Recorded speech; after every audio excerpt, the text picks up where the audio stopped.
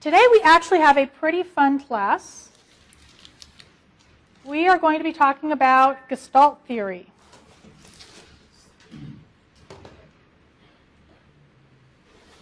Now actually, before I get started, let me mention one thing. I forgot my watch. So I'm periodically going to be picking up my iPod to see what time it is.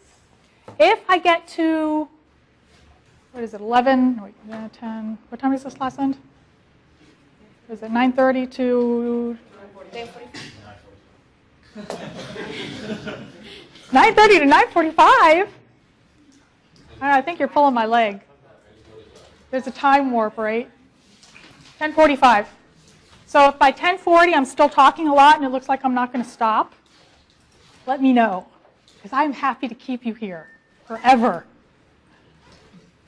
Okay, so Gestalt theory. Has anyone ever heard of Gestalt theory? One person. Two people. One, or 1.5. Oh, wait, 2.5 people. I did, but I forgot. You did, but you forgot. I know. It's one of those terms you're like, it's a what? Well, this is another one of those things that when I show you what it is, you're going to look at it and say, oh, yeah, I've seen that. It's one of those artsy-fartsy things, right? Who thinks it's like all artsy before I even tell you what it is? It sounds artsy, doesn't it?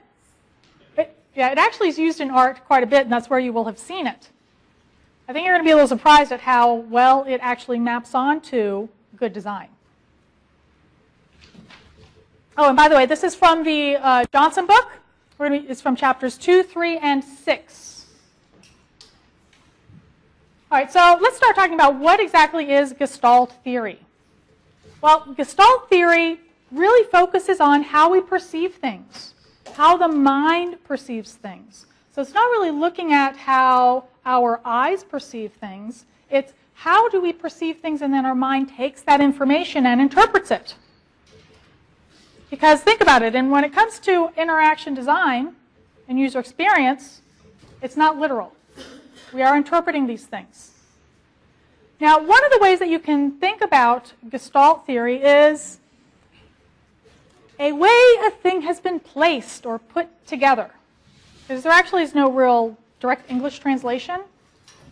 So you're really looking at things visually, perceptually, and how we interpret those things. How do we put different components of what's going on around us together, and how do we interpret that in our minds? How does it make it easier or more difficult for us to understand what's going on in the world? Now, sometimes you may run across some common translations. Some people call it its form. It's looking at the form of something. Others will say, well, it's looking at shapes and looking at the shapes of things. But if you actually talk to Gestalt theorists, one of the things they're going to say is something that I'm positive all of you have heard in some form of another. The whole is greater than the sum of the parts. How many of you have heard that? Is anyone who hasn't heard of it? Okay, everyone's heard of it. Oh, no, two people haven't heard of it. All right, so I want you guys to think about it for a few minutes.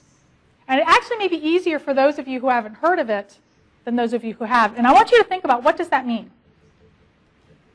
What do you think that means when we're perceiving something? Anyone want to take a guess? Anyone? One person. Because you perceive things as a whole, no? Right, so we have a tendency to perceive things as a whole. That's how we interpret things. Right, so when you are looking at a computer screen, you're not taking an interface apart and saying, okay, I'm going to look, okay, there's the menu, and there it says file, and look, there's a button, and it says this, and oh, wait, there's an image there. You're not breaking it up into little pieces. You are looking at it as a whole. Now, if there's something that requires your locus of attention, then that of course becomes your focus, and you will look at that quote-unquote part. Very often that part actually still has other various smaller pieces. Let's look at a piece of art really quick. What do you see? Real quick. Some people see birds, some see turtles. So now you see all of them. Now, before I asked you what you see, and you started looking at all the components, when you first glance at it, do you see all of that? No. What do you see?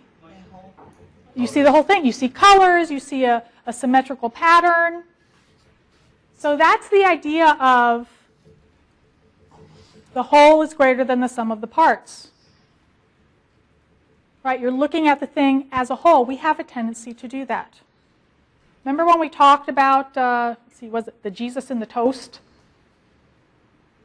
All right, when you look at when people look at the Jesus in the toast, are they looking at, okay, so this part is burnt and this part is not burnt. There's a crumb here. Is that what people did? No. No, is that why people got so much money on eBay for it? No, it's because they looked at the whole thing and they're like, oh, it's Jesus. We have a tendency to interpret things more as a whole until we are focusing our attention on something. So there are a number of Gestalt laws that we're actually going to be going through. Now, what's interesting about the Gestalt laws is, one, they can really help you create a better design because it really talks about how we perceive things. What makes it easier for us to see certain aspects of something? But here's one thing you want to remember that's also interesting about Gestalt, is that these laws